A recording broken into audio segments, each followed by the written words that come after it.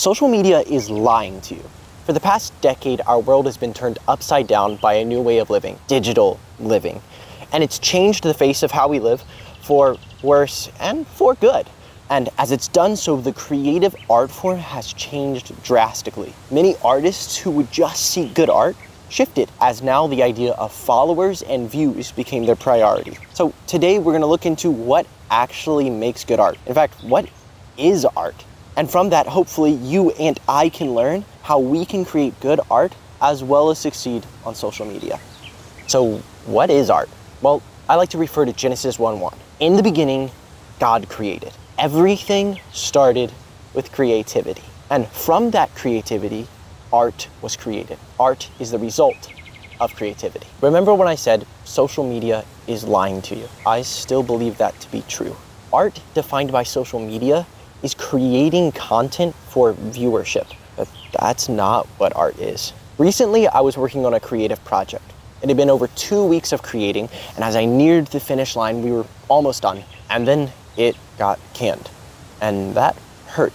I started to ponder, is art actually art if it doesn't have an audience? And as I pondered this, it brought me back to Genesis. It starts with that creation, remember? God created. But on day 6, we see the reason for that creativity. God created man.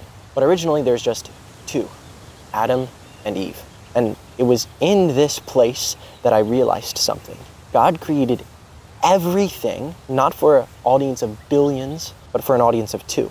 The greatest creator of all time created for just two people. And if he can start with creating for just two people, then I can do the same as a creative. You see, the reason he created everything you see was to bring joy to us.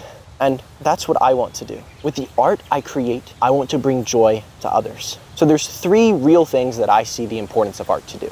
Number 1, to help us grow as creatives. 2, putting it out there for others to see, with the goal of 3, bringing joy to others. Now, that doesn't mean that you shouldn't want to create for a big audience. It's exciting to do so. The goal of art is to bring joy in others and to help you grow as an artist. So go out there, create something that will bring joy to people. Don't get so focused on the metrics. Have fun in the art you're producing and share it. And tag me. I totally want to see what you guys are making. I'm actually really excited to grow this community of artists and creatives. Because as we create good art that brings joy, the world becomes a better place. So get out there and start creating.